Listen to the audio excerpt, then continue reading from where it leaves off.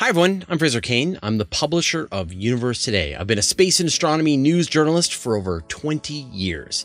This is our news segment that we call Space Bites. Now, I write a weekly email newsletter that goes out to over 50,000 people every week, but they're really big, a lot of reading to be done, and we know that some people would prefer to have the news videoed at them as opposed to having to sit down and read. So these are our bite-sized news segments of some of the top space and astronomy news segments happening this week. All right, let's get into the news. They did it. They actually did it. Rocket Lab caught a booster and then dropped it again. Step aside, SpaceX. There's another reusable launch platform on the market.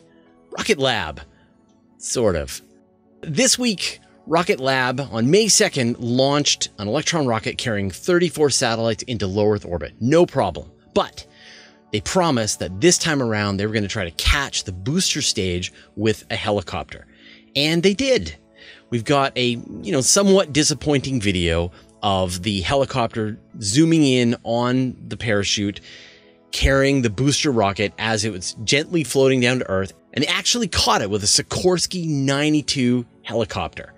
And then apparently, because the booster was swinging back and forth, they didn't like how it was being held under the helicopter. They decided to release it again, and it dropped harmlessly into the ocean. Now, a lot of people complained that the video wasn't great. You just got this sort of fairly grainy footage of them catching the booster. So I've heard recommendations like, why wasn't there another helicopter chasing the first helicopter to film that? And maybe there should have been a drone filming the helicopter, filming the other helicopter. So we've gotten really good footage. Anyway, it was a good shot. I'm sure next time around, they'll actually catch the booster, carry it back to the launch facility, refurbish it, and we could see a second launch from an Electron rocket booster, which would be pretty cool. China is going to be building an asteroid deflection mission of their own. I'm sure you're aware, NASA has launched their DART mission, the Double Asteroid Redirection Test, to fly out and impact the moon of asteroid Didymos. And hopefully, the asteroid is going to be pushed a little off of its orbit in an amount that NASA will be able to detect, and they'll be able to figure out how hard is it to shift an asteroid in orbit? And of course, potentially, if there's a dangerous asteroid that's coming towards Earth, they'll be able to know what it's going to take to push that asteroid off of a deadly trajectory. And we just got news this week that China is working on their own version of this mission as well.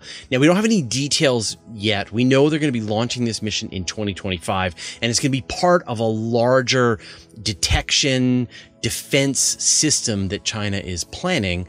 But as part of this, they're going to choose a target, and they're going to send an impactor into that target, see if they can push it off course, and add to this understanding. And so we'll have sort of two pieces of information, what NASA has learned from DART and what China will have learned from their redirect mission. And that will give more data points to get a sense of what it's going to take to be able to relocate a dangerous asteroid that could be smashing into Earth in the future. Astronomers discover a new kind of nova, a micronova.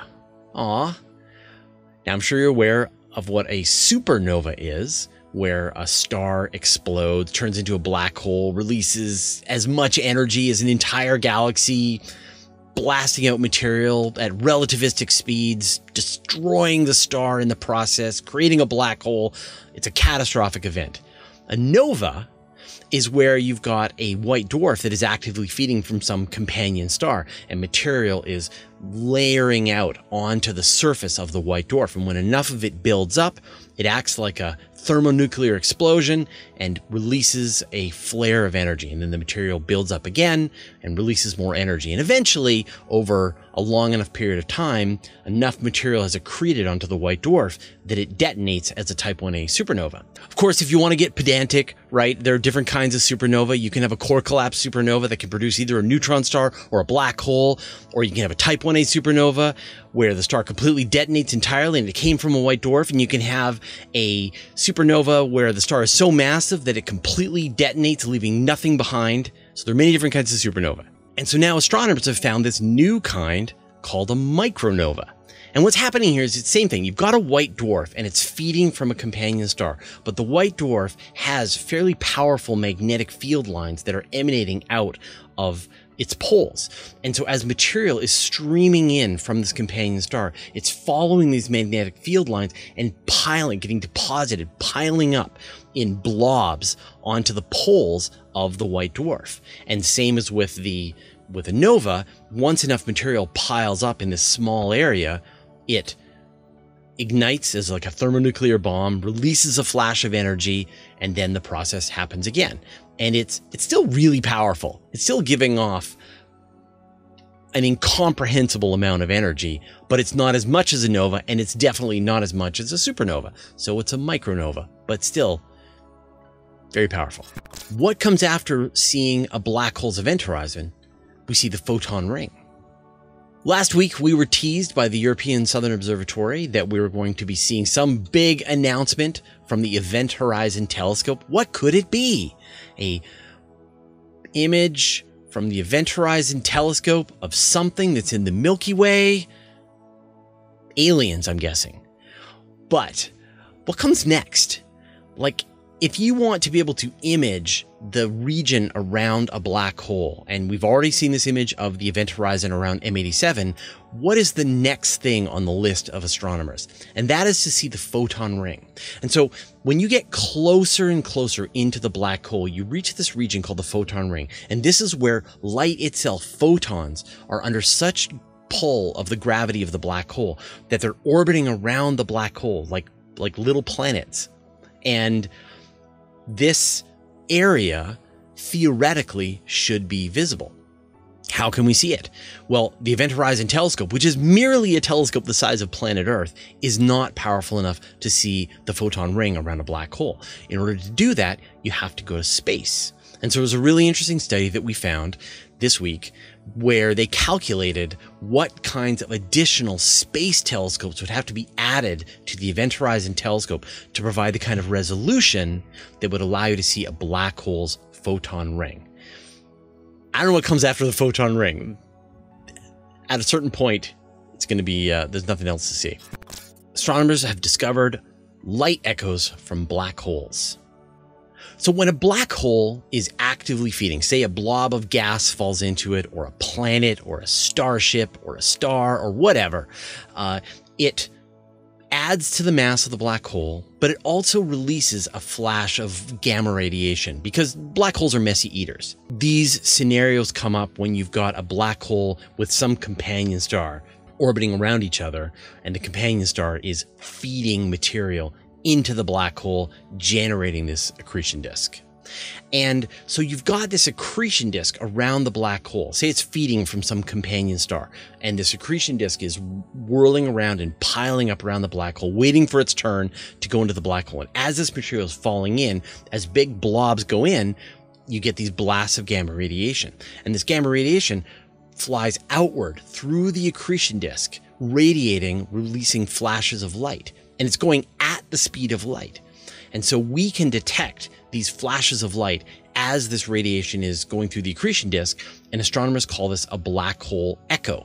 And to date, astronomers had only seen 2 of these black holes with echoes, and now a new survey has turned up 8 more of them.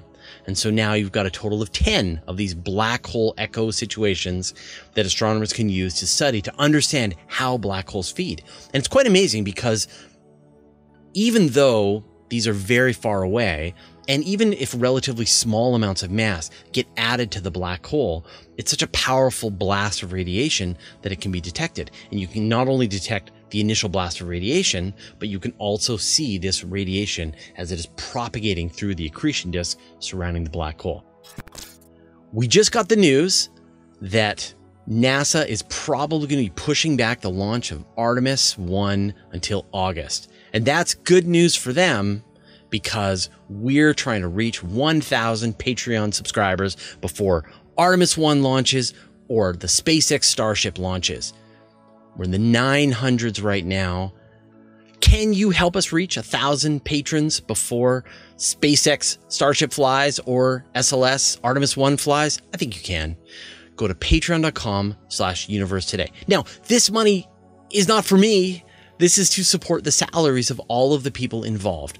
Anton, Chad, Nancy, all of the writers with Universe Today. We've got a big team, and all of your support helps us pay salary, be able to bring on new writers for Universe Today, create even more content, podcasts, videos, etc. So we really appreciate your support. Go to patreon.com/universe today.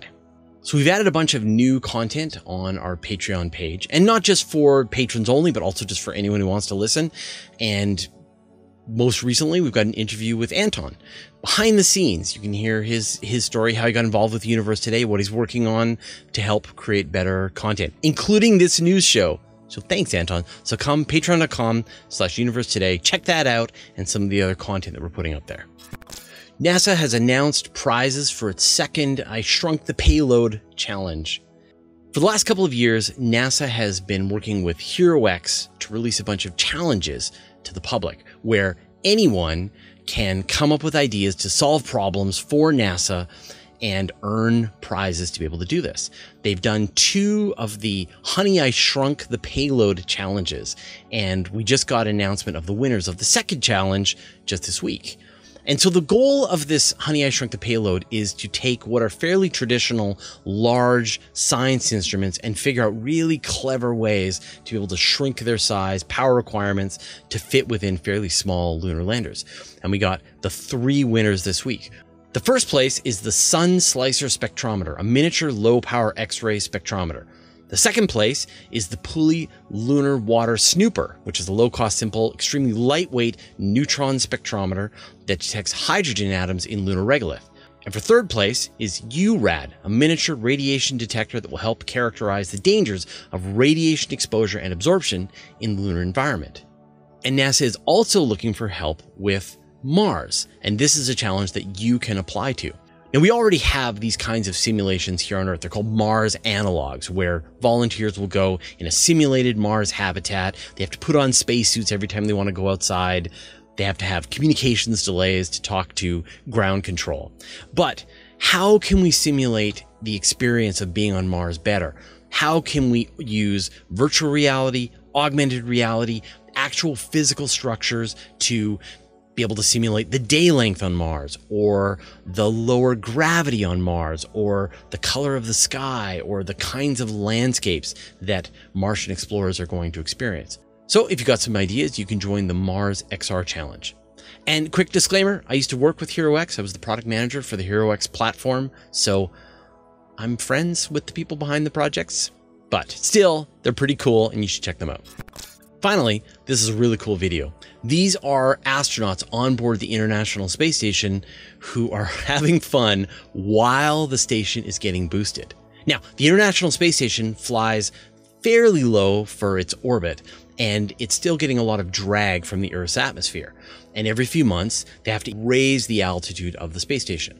And when this happens, of course, the station is getting a slight acceleration, but the astronauts on board are still going the old speed. And so from their perspective, they fall inside the space station. So this video that you're watching was actually sped up 8 times, and you can see them taking turns falling backwards through the space station.